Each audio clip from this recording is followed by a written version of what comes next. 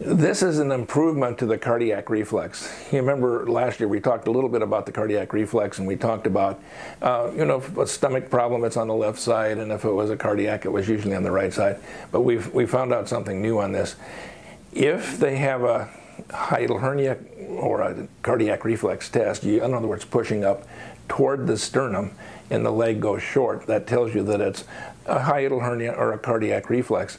And so what we were finding is if we were doing the hiatal hernia on the left side and it wasn't clearing, that meant there was a cardiac reflex.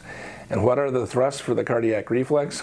The cardiac reflex is anterior and inferior on position number 1 or contact point number 1, and then 2 inches down and 1 inch to the right for position number 2, and then 2 inches down and 2 inches to the left.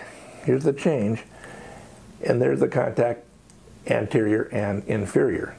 Let's do that again. When you have the patient prone, you reach underneath and push toward their head.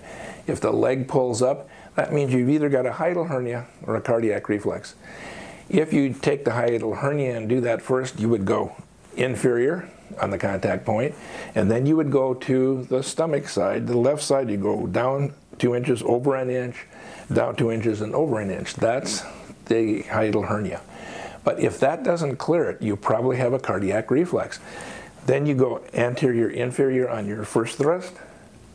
Then you go over to the 2 inches down, 1 inch to the lateral on the second thrust.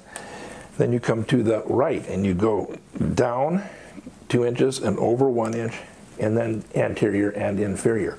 That's on the right side. Now you notice that cardiac people have always talked about, before they had a heart attack, they had the stomach problem.